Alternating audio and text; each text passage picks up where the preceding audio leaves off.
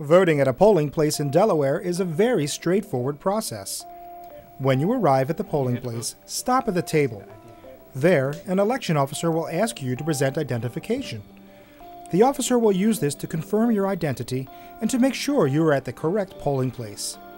The election officer then finds your name on the poll list.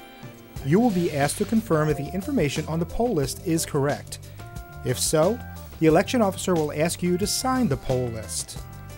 You will be then given a permission to vote card, which means you are now ready to vote. Go to the voting machine and give the card to the election officer, who will activate the machine. The officer will announce your name, which is required by Delaware law. Open the curtain to enter the voting machine. You may vote for all offices indicated by a blinking red light on the ballot. To vote for a candidate, press the X to the right of the candidate's name. When you have made all possible selections, no blinking lights will remain.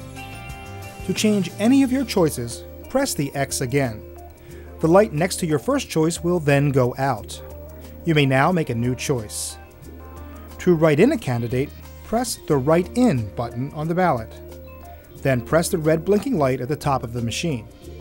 The black shutter next to that button will open. Write in the candidate's name on the paper tape. When you're finished, close the shutter manually. Remember, only write-in votes for declared write-in candidates will be counted as a vote for that candidate. A list of declared write-in candidates will be posted in the polling place. The Americans with Disabilities Act module is available for voters with visual impairments and voters who wish to hear an audible version of the ballot.